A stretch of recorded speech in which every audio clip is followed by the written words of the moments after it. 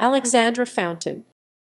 Alexandra Fountain, in the Australian city of Bendigo, Victoria, is regarded as one of the city's most prominent landmarks and monuments. The fountain is located in Bendigo's Charing Cross area at the intersection of View Street and Pall Mall.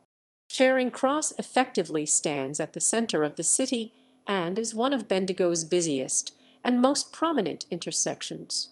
The fountain stands opposite the main entrance of Rosalind Park.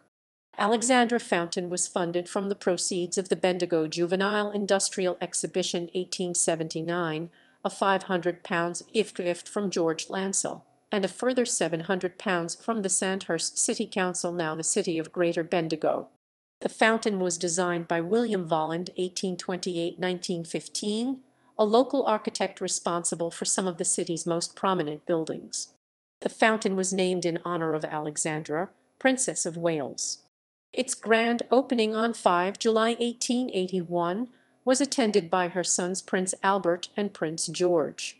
Other than the exhibition fountain, built in 1880 and located in the Melbourne's Carlton Gardens, the Alexandra Fountain is the largest and most ornate municipal fountain in Victoria.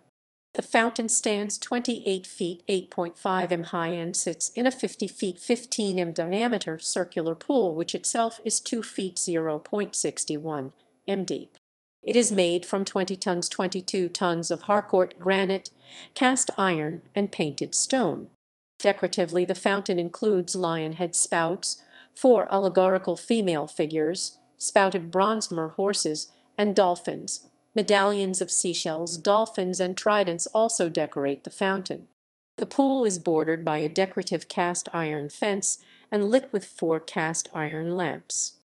Historically, the fountain is a monument to the success of the goldfields and the Bendigo region.